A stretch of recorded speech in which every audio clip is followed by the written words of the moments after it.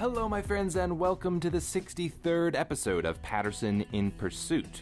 This week's going to be an interview breakdown of episode 50, which was my conversation with Stefan Kinsella about the non-aggression principle and argumentation ethics, two fundamental ideas in libertarian political theory. Now, because that conversation lasted about an hour and a half, I'm not going to go through both of them on this interview breakdown. I'm actually going to break this breakdown into two parts. This week is going to be about the non-aggression principle. And if you've never heard of the non-aggression principle before, don't worry, it's simply the principle that it is not legitimate to initiate the use of force against a non-aggressor.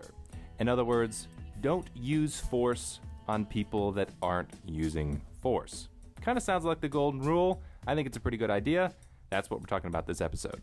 At a future unspecified date, I will break down the part on argumentation ethics. That second part will take a little bit longer because it was the majority of our conversation and because there's quite a lot to say on the topic. The non-aggression principle is a fantastic topic in its own right. I love talking about it, love thinking about it. It comes up all the time when talking about political theory, especially to those who are of the libertarian disposition, which I unabashedly am. So hopefully this conversation will spark some good dialogue amongst those who are listening to the episode. There's actually a split in the libertarian community between people who are non-aggression principle absolutists, and I don't mean that in a pejorative way, who thinks that there are no exception to the non-aggression principle, and libertarian non-aggression principle 99%ers.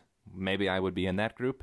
And there is a group of people that thinks, the non-aggression principle is not so important. But most of the time, if you're talking to libertarians, they're going to have favorable things to say about the non-aggression principle, whether or not they treat it as some absolute thing or a pretty good rule of thumb. Before we dive into the interview, I want to give you a public service announcement. If you or somebody you love has been subjected to university malpractice, and you feel like your soul has been lost in college, you've noticed a drop in your ambition, you're less creative, you're more irritable, you find yourself less competent, and your mind remains in a state of ignorance about how the real world works, go to steve-patterson.com/Praxis to learn about the sponsor of the show. Praxis is a company that will heal you from the crushing incompetence of the university system. It's 3 months of a professional boot camp that is followed by 6 months of a paid apprenticeship in the real world where you get actual on-the-job experience. The current employment rate of Praxis graduates is 98%, with an average salary of $50,000 a year. There is a cure for your malaise. steve-patterson.com/Praxis. All right, so where I want to start this interview breakdown is where the actual interview started. We didn't jump right into argumentation ethics. First, we talked about the non-aggression principle. If I were to say something like, as a general rule, I don't support aggression against people that aren't being violent, but I'll make some exceptions. So I could say something like, I don't think you should put your hands on other people when they don't give you permission to do that. But if somebody's running out in the street, an adult's on their smartphone and the bus is coming and you go, hey, buddy, and you grab them. I think in a case like that, it's such an emergency situation. We don't have time to have a conversation with someone and find out whether they really want to commit suicide or whether they would consent to being briefly jostled to save their life. So all you can do in the split second is try to use the crude language that we have, which is social conventions, right? Because this is all a matter of, when we talk about consent is it has to be communicated by a public language, but language need not only be words, right? You can have you could have two people that don't even speak the same language get along with each other.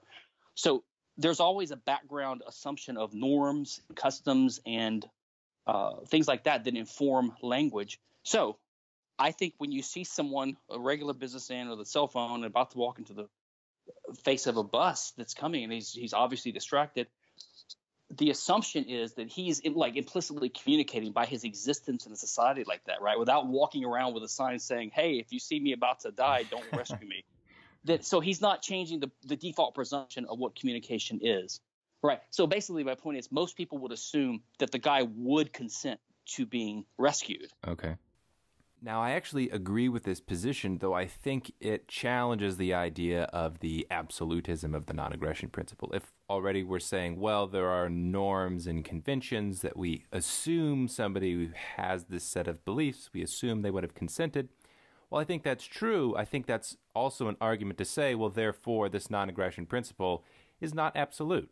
most people in almost every circumstance would say, hey, if I don't give you permission, don't put your hands on me. Yeah, we would all agree to that.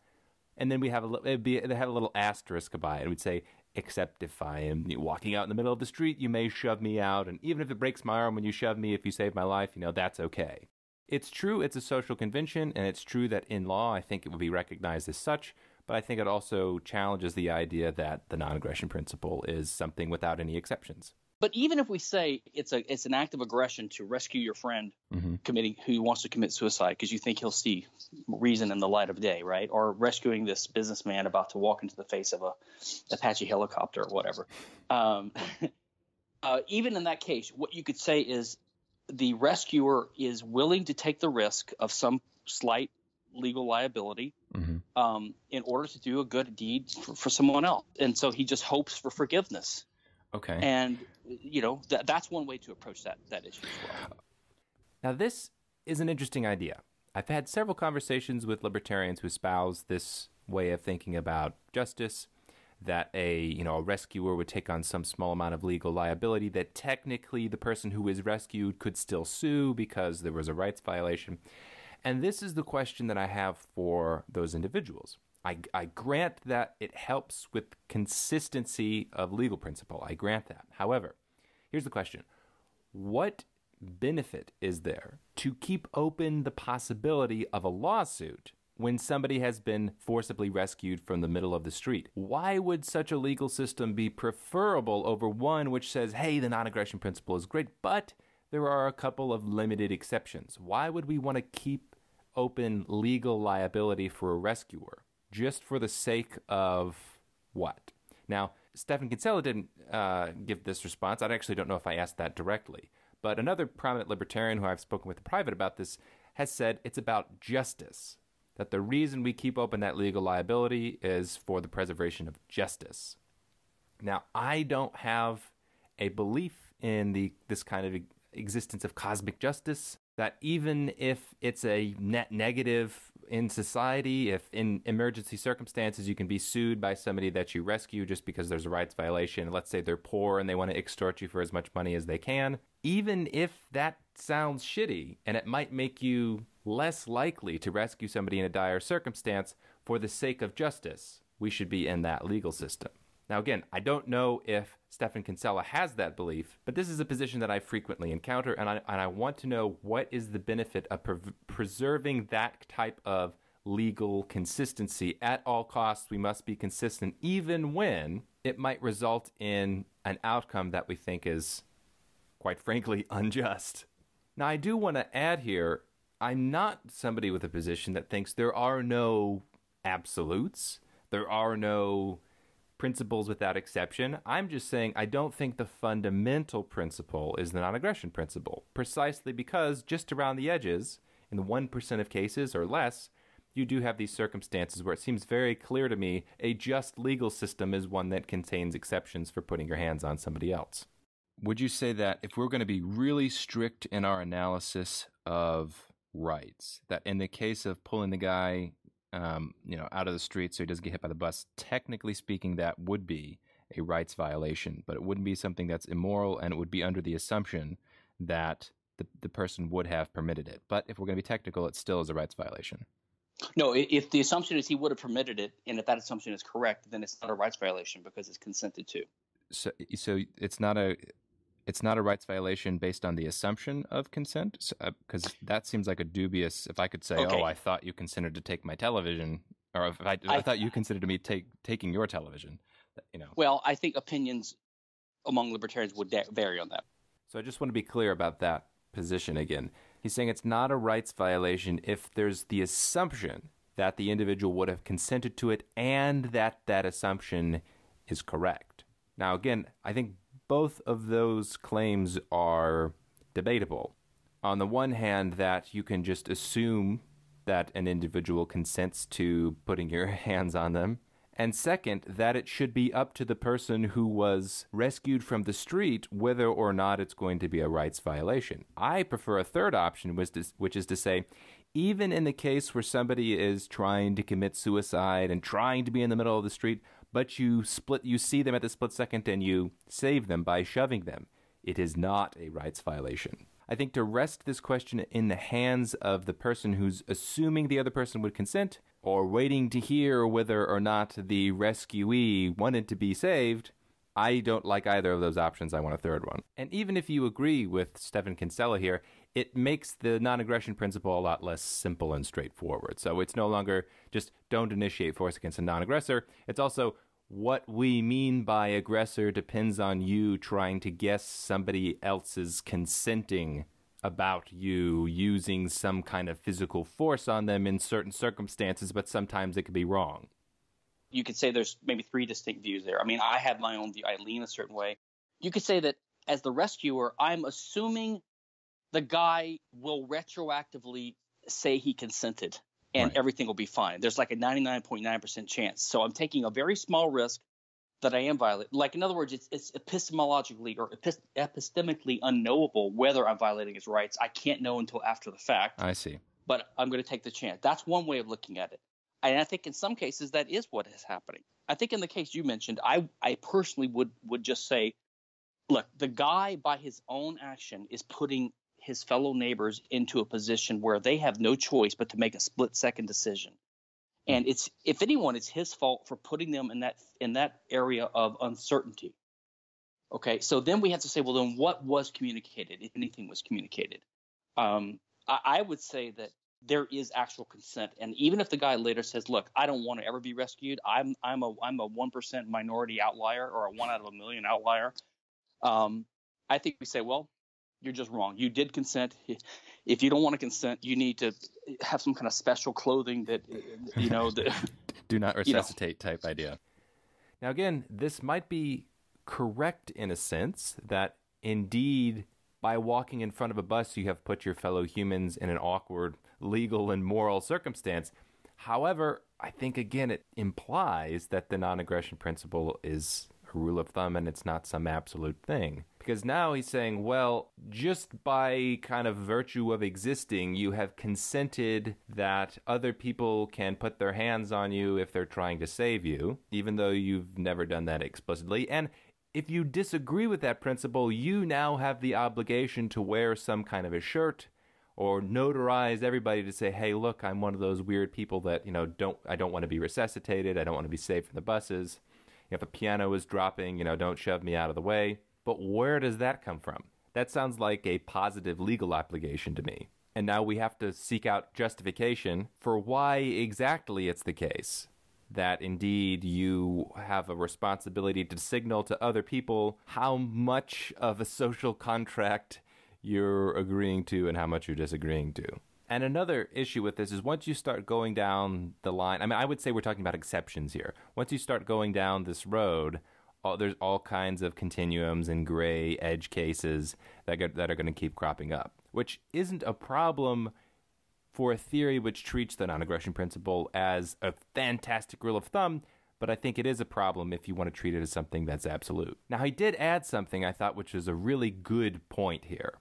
And by the way, this all also, we never specify whether the property is public or private when we talk about these things. It's sort of like we imagine this ghostly realm of non-vaguely specified walking ground that's, there's mist everywhere and no one owns it. You just happen to bump into it. But in reality, you're always, especially in a libertarian society, you're always in a private property setting. So either you're on his property or he's on your property or you're on the shopping mall's property. And there are already some rules laid down for this kind of behavior, if only implicit rules. So really the resort might be to the rules of the property owner. Now, this idea, I think, has a lot of legs because it's true in conversations with people who are talking about legal theory. It's often not specified whose property that we're on. And I think private property ownership solves a whole bunch of problems in political theory in general. There's a whole host of issues that are caused by the existence of public property in the first place. That if we just privatize property, I think lots of things get resolved. But there's still a question of what a geographic location's set of legal norms are. So it may be that on my property I have some slightly different rules, on your property you have some slightly different rules, but it's most likely that the societies that would emerge in a kind of libertarian system would agree on some basics. I think we're getting at the basics. So say we're talking about two store owners' properties in our libertarian paradise. Store A and the property of Store A is owned by somebody that's a non-aggression principle absolutist. And he's got all the legal rules that we're talking about in this interview. Property B is somebody like me, a non-aggression principle enthusiast with exceptions. The question is, which land do you think has a better system of rules? Is it that which says, hey, you now have a true legal obligation for saving somebody from the bus that was going to hit them, even if it's a small chance that somebody will sue you over it, they still could? Or is it a superior legal system to say, no, you were trying to save somebody in an emergency circumstance, we have a different set of rules that apply in emergencies? In my evaluation, I got to side with property owner B. Now, don't get me wrong. I'm not saying that I think it should be illegal for a property owner to have his specific set of rules on his land. So I'm not saying that the non-aggression absolutists shouldn't be allowed to set up such a legal system, right? This would be a consistent libertarian position, is to say, hey, you can set up whatever rules you like on your property. I'll set up whatever rules I like on my property. Businesses will set up whatever rules they like on their property, and we're going to have some kind of norms that will emerge out of that system. We can still have, I think, smooth functioning through different legal systems, just like we do when people engage in international trade. Trading across borders means you're going to be using different legal rules, and yet the system works out because people have a mutual interest to agree on a particular set of rules. This is kind of a side point, but it's really interesting, the idea of competing legal systems. I think just like we should have competition in the production of shoes, I do think we should have competition in the production of law. And if in some world people are able to make their own legal libertarian systems or authoritarian systems or whatever it is, I think I would be most attracted to that which says non-aggression principle 99% of the time, with some exceptions.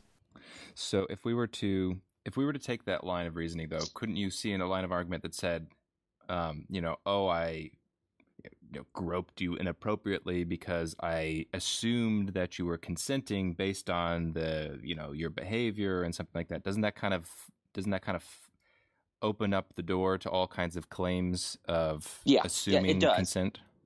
It does, but I think that's why the law is the sort of the art of actually making concrete decisions about concrete cases, right, mm-hmm. by applying rules to them. And you have to take into account the dangers of having just a rule that could lead to a slippery slope. So, for example, in the common law, and I think most libertarians would agree, that you don't have to wait for someone to physically attack you before you respond. Mm-hmm. If someone is in a context where they've indicated they want to shoot you and they raise their weapon and they cock the trigger and it looks like they're about to pull the trigger and they have every intention of doing so as far as you can tell, then you don't have to wait for the bullet to start heading your way. You can raise your gun and shoot them first. That's preemptive force. But the common law has drawn a very strict set of criteria around when you can exercise. It has to be an immediate, direct force, something that the reasonable everyday man would interpret that way, et cetera, right? Like if the guy's a raving lunatic or he's got a red tip on a plastic pistol where you should have known, then you wouldn't be. So they do require judgment of the jury or the community or the judge. And over time, these standards do develop and people start adjusting their behavior to be guided by them. So once again, I agree in practice that we have systems in common law that are to deal with these kind of edge cases. But again, it seems like that challenges the notion of the absolutism of non-aggression principle. Where we say, well, you can have a preemptive strike. Somebody's raising their gun at you. You're justified in shooting them before they shoot you. But what if the gun has a plastic tip on it? Well, then now you're no longer justified in doing that. But what if somebody is colorblind and they didn't know it was a plastic tip? Well, now are you justified? Well, what if somebody did know it was an orange tip gun, but they just read a news article of a malicious criminal who's shooting people with an orange tip gun, and he thought, oh man, I thought that was the guy, so he shot him instead. Now, if you think there's some clear-cut answer here, I think you're going to be disappointed. There's all kinds of crazy, blurry cases that we can come up with. That to say, oh, this person's clearly an aggressor, this person's clearly not an aggressor, I don't think it works out. Now, then again, you could say something like this.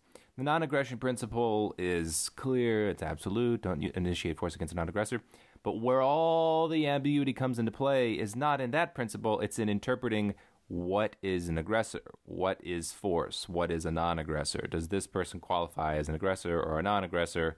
And that's where all the blurriness is. One way or another, I think we have to give up the notion that the non-aggression principle is just this simple thing that's clear-cut and absolute, because you got to have discussions in crazy circumstances where somebody forcibly shoves somebody else because they think a bus is going to hit them, but they didn't know that the bus was actually going to stop at the red light and not hit them. Do they qualify as an aggressor or not? If the criteria for determining who an aggressor is the application of force against somebody that has not consented, well, that fails. You have exceptions to that rule. Unless, of course, you want to say, well, you see, it's not actually physical force. When you shove somebody out of the way under these particular circumstances, now we're saying that doesn't qualify as force. That's some other just transmission of physical energy. But it just kind of keeps kicking the can down the road, I think. Perfect, absolute black and white rules in law, I think, is pretty much impossible to find. So in those circumstances, it doesn't seem like when it's clear cut. It seems like the rule is something that emerges, or it's something, when we're talking about a reasonable man.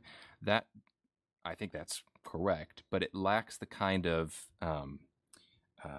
argumentative power of saying this is the black and white rule. It does. So if that's true in those circumstances, couldn't somebody just say, well, that's true of all law? All law is all property rights and rules are just kind of communally agreed to. Well, that's a whole different issue, getting into the social contract and those kinds of issues. And I would do two things here. Number one, I would say, well, Randy Barnett in his book, The Structure of Liberty, he talks about this. He's an anarchist, libertarian scholar, and what he tries to do is say that he distinguishes between abstract rules and legal precepts. Now, abstract rules are these things we would come up with from our armchair, okay, or at least we would sort of refine them deductively after seeing inductively many cases over centuries, and we sort of get rid of the inconsistencies and formalize and codify it.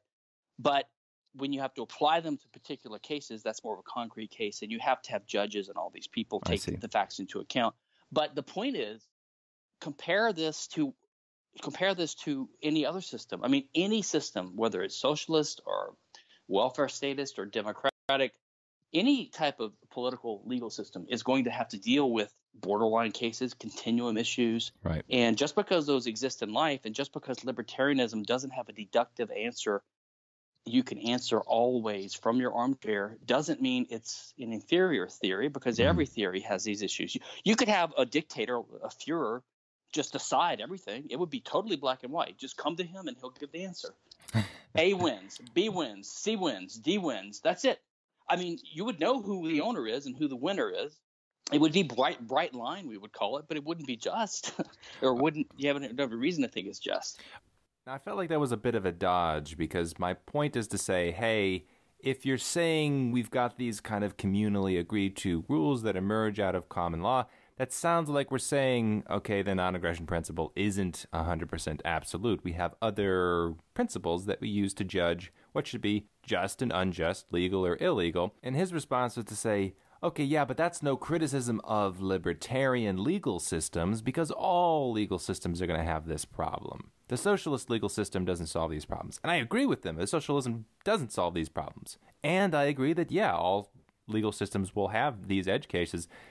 But my point is directed at this idea of founding the legal system on the inviolable principle of non-aggression. My point has nothing to do with libertarian systems in general or how they compare to socialism. Now, that's where our conversation about the non-aggression principle ended. I'll just say a couple more things on the subject. I said earlier that I'm not claiming there are no absolute principles here. I'm just saying that I don't think the NAP is the absolute principle. So you might ask, well, what could a more fundamental principle be that might lay underneath the non-aggression principle? Well, I'll give you my answer, but you're not going to like it. This is where I invoke my own personal ethical beliefs. I think that the absolute rule that has no exception is that you are always correct and justified when acting out of love. Now think about how that principle might lay underneath legal theory. So when we're talking about pushing somebody out of the way because they're standing in front of a bus, that physical force would be justified because you'd be acting out of love to save somebody from a spontaneous death. The same goes with all so-called lifeboat circumstances or emergency circumstances. It just so happens that the principle of love and the principle of non-aggression line up for 98% of circumstances. In almost all circumstances, when you act out of love, you're not going to be forcibly aggressing against somebody. You're not going to be putting your hands on them. You're not going to be using physical force or threats of physical force on them. Now, to that absolute principle, I can find no exceptions. I think that is the principle that kind of gives meat to all the other principles.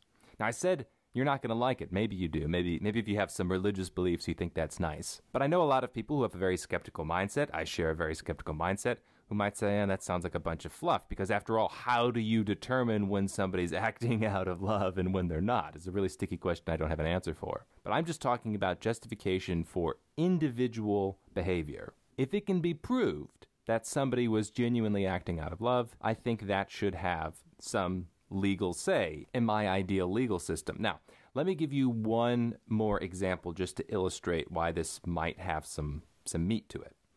Let's say there's somebody who has a physical and mental handicap, and they shake their arms. They can't control shaking their arms. It just so happens that they have a knife. Let's say for some reason they took a knife out of the cupboard, and then their arms start shaking. And totally accidentally, to no fault of their own, they happen to stab somebody nearby. Should they be legally liable for that stabbing? Well, I would say it's really difficult. It's not so straightforward, and I think it depends on the degree of the severity of their mental handicap. So the intention of the person doing the action has some really central importance to law. Why intention is so important in my worldview is because it's got this connection to love.